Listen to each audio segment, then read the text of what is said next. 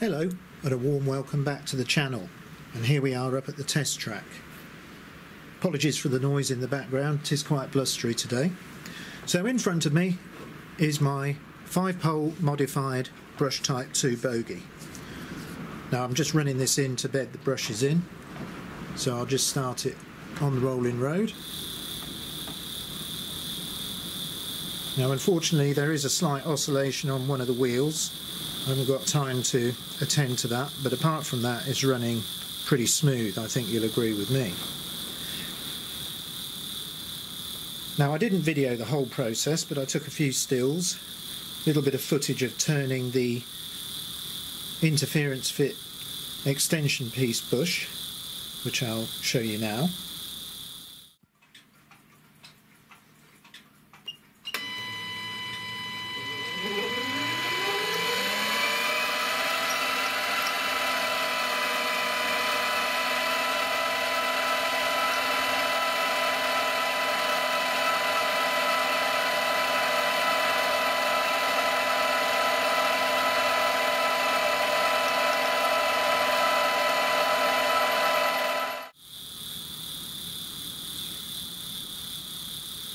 And also a couple of photos of comparison with the original armature, how it looks once I start assembling it, getting the bearings and the worms on.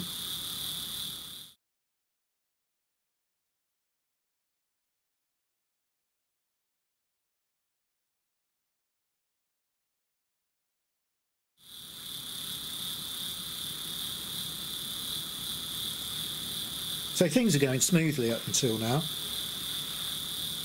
I get the whole thing back together, a little bit of lubrication on it, put it on the rolling road, huge amount of current draw, nothing. So a bit of initial panic. I'm thinking, gosh, have I damaged the windings on the armature, made a silly mistake? So a cup of tea and a bit of a check over, couldn't really see any problems. And then that moment of realisation, when you realise you've made a fundamental mistake and something new has come into the equation which needs curing. Now I wonder if you know what it is. Well, let me show you anyway. So here we have our old friend, the X04. Now of course it was the Airfix version of this that I used as the donor for the armature. So as you can see, you've got the brushes hanging down from the top and your pole pieces top and bottom. Yeah, I think you've probably got it by now. Looking at this bogie, we've got the brushes, sure enough, hanging down from the top, but here comes the problem. The pole pieces are not at the top and the bottom, they're at the sides.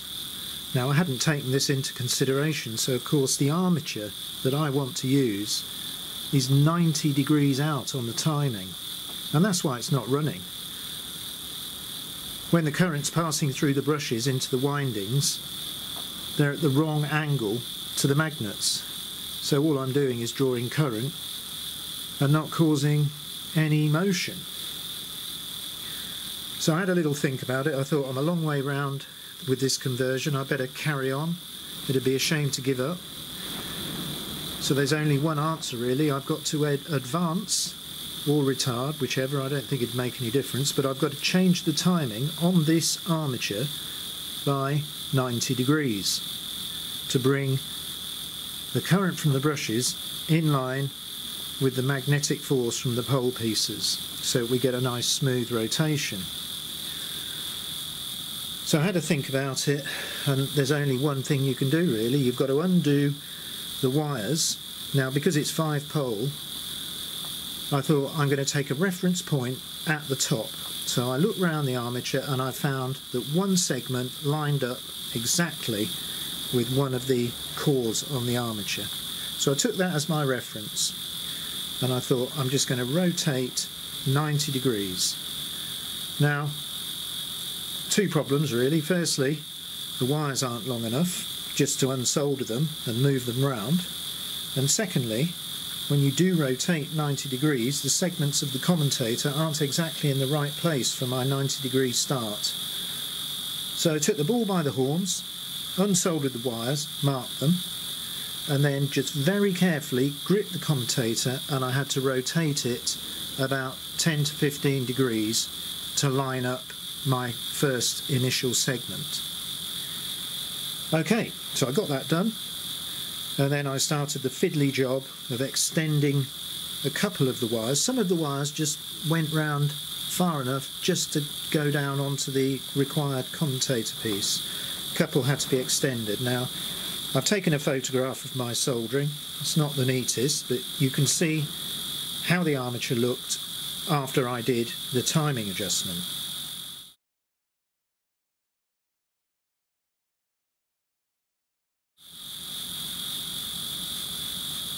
Okay, so put it all back together, and hey presto, we have a nice smooth running 5-pole bogie. But I think if I'd have known that I was going to be battling the timing issue, I might have not even started doing this, but never mind, it's worth it now I've got it done. So what I'll do now,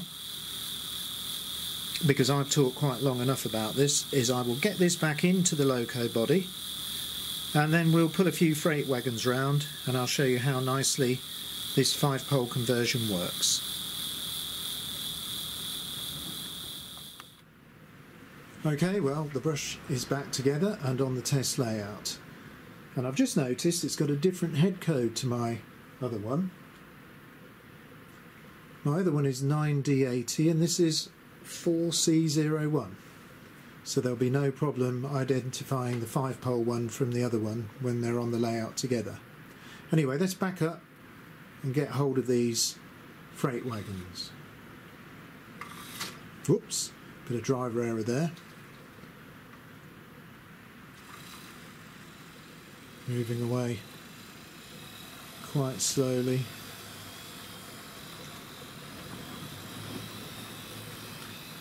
A lot of torque, definitely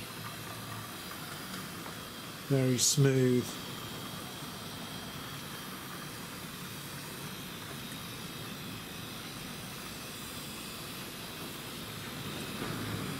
Notice there is unfortunately a glazing unit missing from that end of the loco that's in shot now, and there are some marks on the roof. Someone's handled it with either thinners or glue on their fingers, but apart from that the actual bodywork is in good shape, and there is no doubt now this is a fine runner. Let's just increase the power a little bit.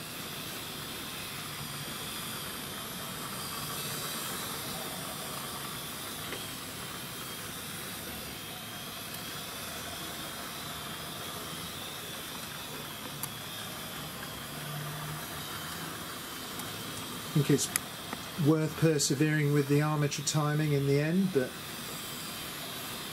shan't be in a hurry to do another.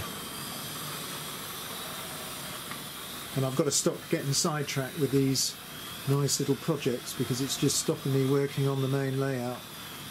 So I'm going to ban myself from fiddling with motors and resurrecting non-runners and try and concentrate on getting the table finished and starting work on building the layout. So hopefully we'll have a nice update on that next week. But in the meantime we'll probably just watch this brush go round a little bit more. It's getting smoother and smoother. I think I'll just slow it down fractionally. It's always nice when you can hear the wheels of the rolling stock on the track, not drowned out by the noise of the motor. So this loco is actually getting quieter, I'm fairly sure of it now. So after a period of running and a little bit more oil, I think we'll be realising its true potential. But there you have it. It's a converted Brush Type 2 with a 5-pole high torque armature,